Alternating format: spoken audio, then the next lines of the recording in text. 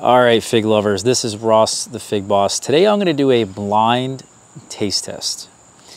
So I'm gonna be eating, I don't know, around 15 different varieties of my own figs from my own trees. And I'm gonna try to make this a little fun to see if I know the varieties that I'm eating. And I think this is a good lesson in, first of all, I don't know, do I have enough skill to do this? Is my palate good enough? Is my memory of taste good enough? But also, we're gonna figure out which one is like definitively my favorite of today. And so that way there's no bias. We're also gonna see, I think, a little bit about whether or not these figs are really all that different. Maybe I'm not going to be able to discern the differences without looking at them. So let's get started. All right, peoples. So we have 17 different varieties. As you can see, they're labeled. My trusty fig assistant will be handing them to me. I've tried to cut them all at a similar size. I think that's a little difficult, but it is what it is.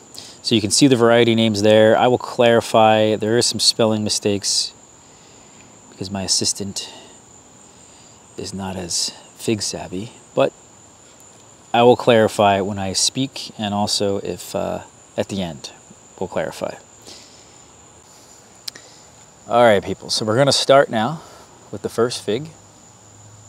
Assistant. Oh. It feels sticky. Is this would it be cheating if I could guess just by the way it feels?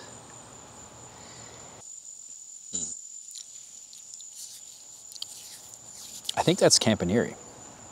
Can I have another one?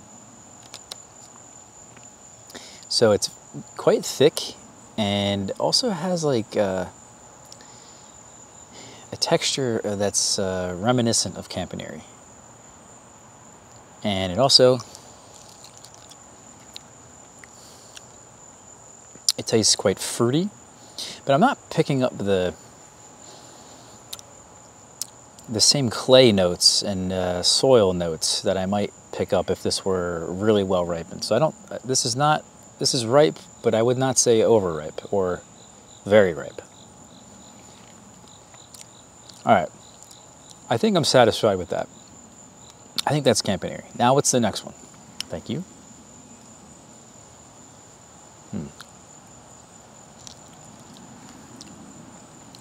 Oh my.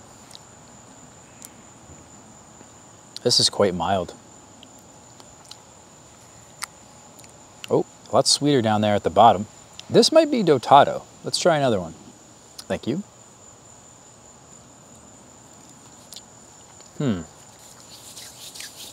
Very loose pulp,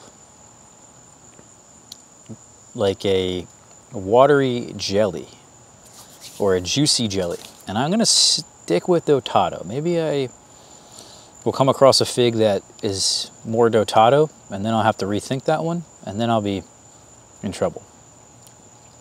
But usually the skin contrasts really well with the pulp, and I wasn't picking that up. So I don't feel good about that one. Oh no.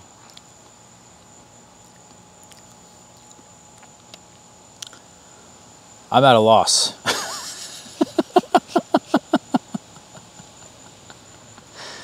I have no clue. Is that Campaniere? Oh. Thicker skin. But the flavor is on the more mild side. I would say not as intense. I think it's holier.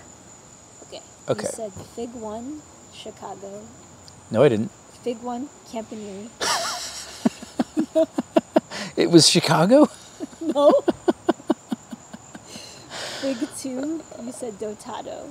And fig 3, you're saying, is holier? Oh man, so now maybe that one's Campanieri. Okay. Fig assistants don't make mistakes. Don't Okay. think about All that. right. Okay. You're perfect. Okay. Next one. Oh. Wow. Very small and dried. I think this is a giveaway. Yeah. That's Celeste. Oh. A little bit fermented. Uh-oh. But that was dried, I think, too long.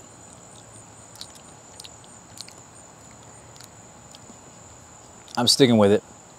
I think I had a clue on that one.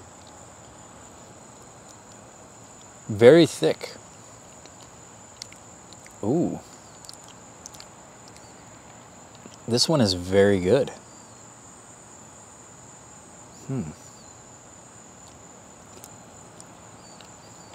I believe this is Verdino del Nord. Excellent. Very stronger berry flavor. Good thickness, and it's very soft, which to me is the giveaway for that one. Very sticky, thick pulp. Okay, next one. Okay. Whoa, this one's really soft.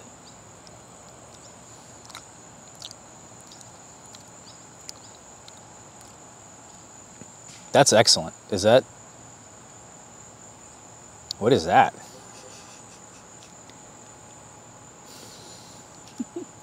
Now this one feels softer than the other one. And just as thick and jammy.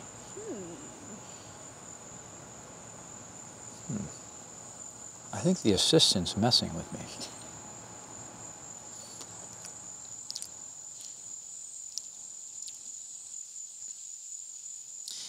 Is that one Verdino del Nord? What was the first one then? Maybe that was Ronde Bordeaux. No. Sorry, keep going. Celeste, Yeah. Verdolino, Yeah. Pastelier. Huh. This is really hard, guys. This is really hard. I can't do this. Okay, let's keep going. I'm gonna say... No guess for that one? I'm gonna say that one... I have a feeling one of those was Ronde Bordeaux.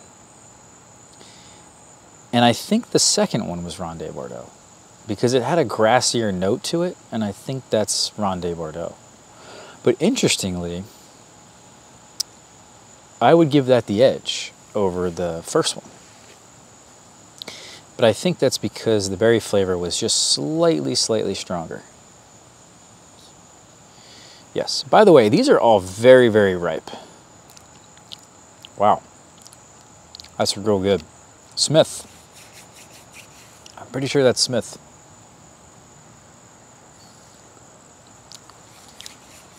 I'm confident that's Smith. You know, Smith is known to stay on your palate. This one's very soft. That's excellent. Very good texture. And berry flavor. I think that's the best fig so far. Wow. What type? Is that Hardy Chicago?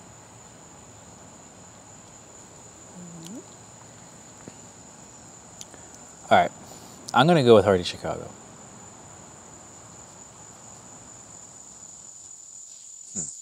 Hardy Chicago, the best one. Jeez, that's crazy. If that's true. This one has a very sticky skin.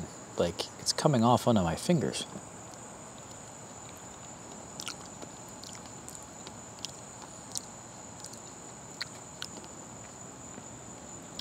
Maybe that's Dotato. Or Brianzola Rosso. I think this is a honey fig. But not...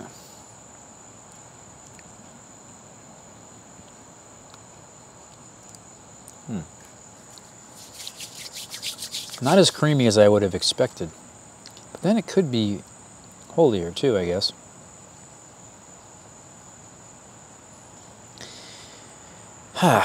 Maybe we change That one tasted more like Dotado than the Dotado. Maybe the first one was Brianzolo and this one's Dotado.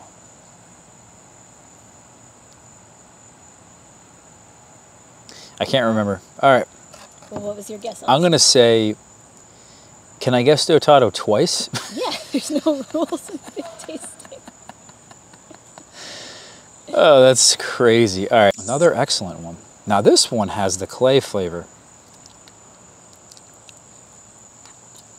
that Campanieri should have.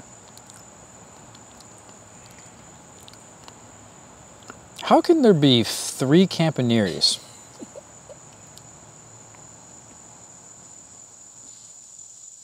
Are you ready for the next one? Okay, you know what? I messed up. This is all messed up. All right, I'm gonna say Campanieri again.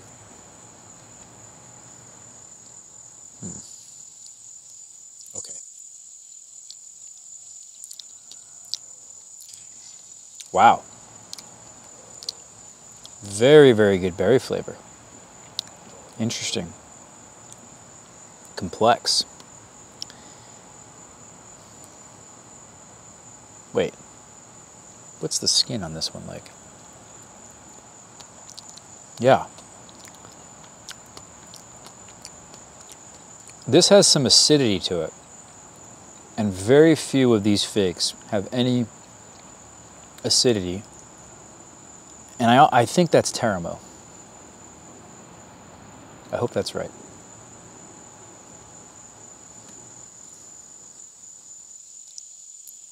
Small fig.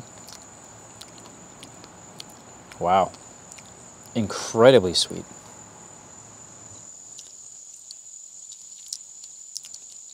Unbelievably sweet. That's like eating candy right there. That I think is Verdolino. Interesting berry flavor. Very fruity.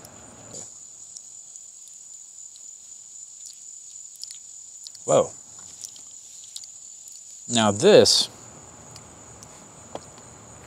is sweet and juicy and loose. It has a very juicier and not as thick pulp, and I think it has a pretty good berry flavor. I think this is Pastelier.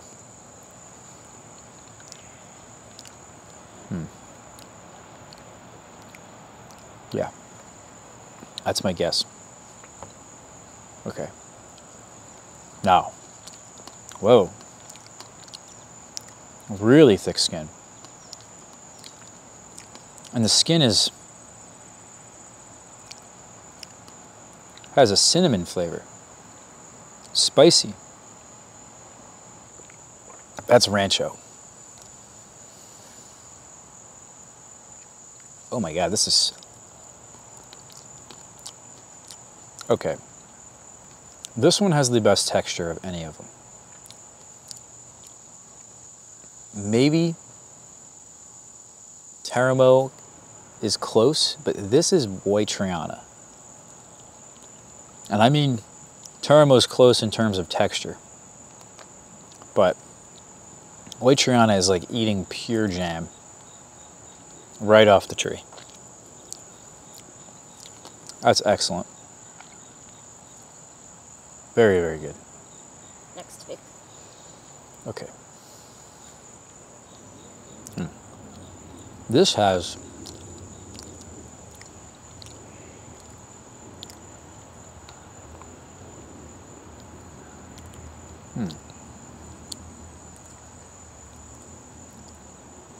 I wonder if that's Smith. You know, we haven't done Hativ. I don't think that's Hativ. It might be. I'm gonna just say, I'm gonna say Hativ because we haven't done that one, I think, yet. And it's gotta be in there somewhere. That's not what a fig boss would say. Okay, this is your last fig. Okay, good.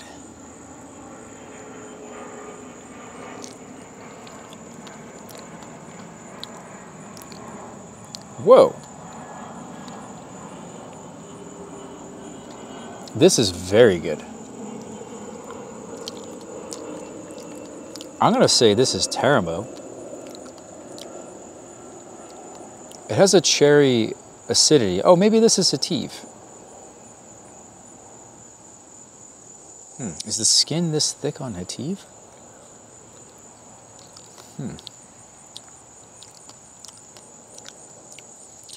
I think I may have switched sativa and Taramo. No, that is a pretty darn good cherry flavor. More acidity than any of them. And more cherry flavor. I'm going to just say that's sativa. And the one before it. Okay, so those are the two I missed. I missed Caneva and I missed St. Martin. Now, I haven't eaten many St. Martin figs, so give me a break on that one. I'm going to say St. Martin was number 16. So I'm changing my answer. Okay. And Caneva, I don't know where to put that because, yeah, I don't even remember eating it. Amazing. Truly amazing. I mean, maybe I picked a very ripe Caneva, and that's maybe why. Okay. Now, I'm going to take off my blindfold, and my assistant is going to tell me which ones I got right and which ones I got wrong. Okay. So I went through my list here with my assistant, and we've decided that I didn't do too bad. At least we have come to that conclusion. But I think because there was so many figs, 17 varieties, the fact that I was blindfolded, I mean, this was just very difficult. I'm going to be honest. A lot of the figs, to me, taste very similar, and I think that's partly because I like a very certain fig. A lot of them were, I think, similar ripeness as well, so it was difficult to differentiate. I knew some key things from certain varieties, like Celeste. I knew certain things about Verdolino. I knew the texture of White Triana. You know, I knew the flavor and the texture of Rancho. You know, certain figs were like a giveaway. Smith I'd eaten so many times, and I feel like I knew the texture really well. But some of these others were, especially the honey figs, really were confusing to differentiate from. St. Martin, I've eaten very few St. Martins before. And normally it has a pretty decently strong berry flavor. And I was shocked to learn that I didn't get that one or even think about it. But I guess because it is so new to me that I wasn't able to differentiate it from others. So Dotado and Holier, I can easily see them being interchangeable. And then, you know, Brianzolo, I think, of course, is in that same category, but I didn't pick up on the creaminess that I normally think about when I eat that variety. So I couldn't find the texture there to really nail that one. But others really that stood out to me, you know, were figs like Verdino del Nord, Ronde de Bordeaux. I said that was the best so far, fig 8. You know, I obviously really like Smith. I said that Campanieri had a good, complex berry flavor, which I think that one was excellent. I also mixed up Hativ and Verdino del Nord, so that's really saying something. And I think I did that. So for Verdino del Nord, I said Ronde de Bordeaux. For Hativ, I said Verdino del Nord. And then when it actually came to Taramo, which was also excellent, I said, whoa, very good. That was actually, I said Hativ. So I think, like I said, they're all very similar, you know, and definitely some of them stood out. Like Caneva had that clay flavor to it. And I said Campanieri instead of Caneva. So I think it's clear to me that there's no real surprise that certain figs were my favorites and others I think I would put a little bit of a lower tier, but it's not really that big of a deal. It's not really that big of a difference. I even said Hardy Chicago was Campanieri, you know, so I enjoyed eating all of them. And again, this is really difficult, but I don't think, truthfully, there's a huge difference. To me, I was eating a fig and I enjoyed it. And yeah, Yeah, maybe I think if we had some really spectacular figs mixed in here, like we didn't have any green Michurinska, we didn't have any Adriatic figs, we didn't have any Black Madeira or Italian 258 or any Col de Dames or the Hibernenka figs, you know, maybe I would have been like, oh, that's on another tier. These are all varieties that ripen rather early or mid-season, are very, I think, very reliable in my climate. And so, yeah, I think we did pretty good considering the circumstances. Case closed. So thanks for watching, guys. If you enjoyed this, please do me a favor. Hit the subscribe button. Hit the like button. And by the way, check out my blog, figboss.com, for more fig-related information.